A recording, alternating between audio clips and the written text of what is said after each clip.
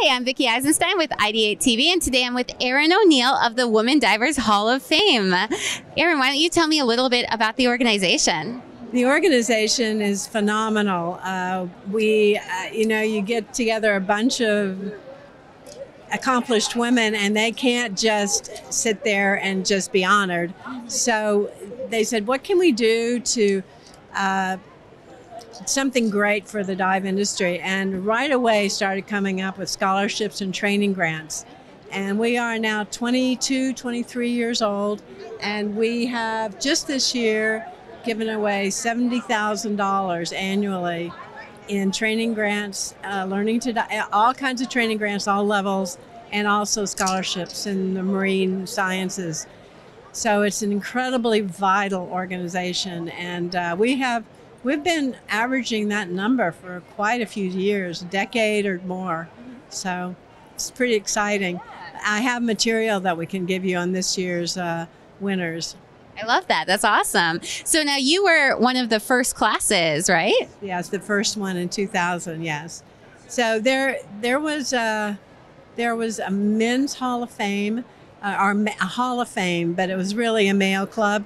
And very few women were asked to join in. You all know who they were. It's Sylvia Earle, Jeannie Clark, and Zale Perry. And that was it. And no matter all the thousands of women who were doing remarkable things in diving. So a gentleman on the East Coast had the idea that he was going to, in the turn of the millennium, he was going to honor the accomplished women divers in the country. And he sent out ambassadors throughout the country, and they chose a handful of women.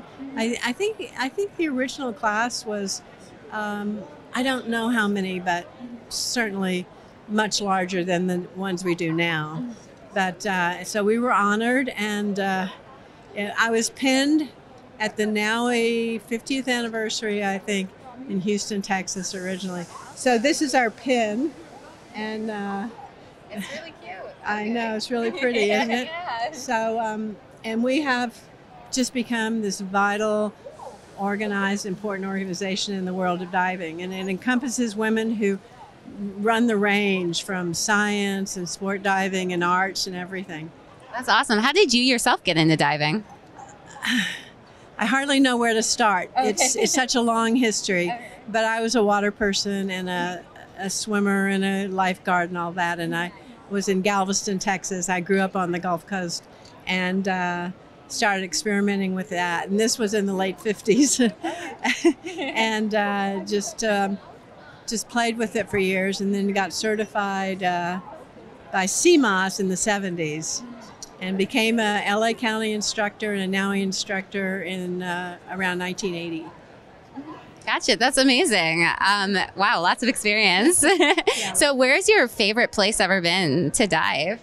Actually, I'm going to surprise you when I tell you California has the greatest diving. You are like the second person to tell me that, though. That's wild. Yes, we have the most. In fact, when I first stuck my face down in that ocean at Catalina and saw that golden kelp in that blue water, I went, I don't ever want to leave here. Okay, well, that does it. I have to go try Catalina Island and scuba dive there. It's chilly, though. It's chilly. Okay. It's a lot of people only like to do warm water diving, and I like it too. But I love our West Coast diving. I love it. Yeah. So cool. So if anybody wants to find out more about this Women's Hall of Fame, where should they look? Oh, well, we have a website, www.wdhof.org.